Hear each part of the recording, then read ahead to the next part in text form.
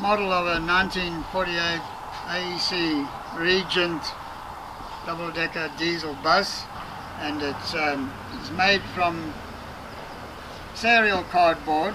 In this case, we decided to show the branding of the cereal or the cardboard and on the outside of the model, whereas all the others are normally made with no branding, shown using the inside of the cardboard.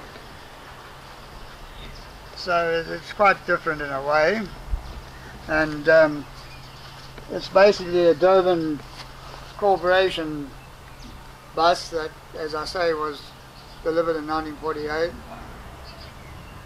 and which were rebodied in 1959, 1960.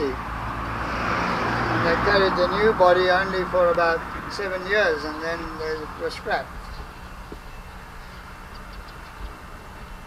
But the idea of using the cereal boxes is to get the cardboard as well as being able to eat the contents.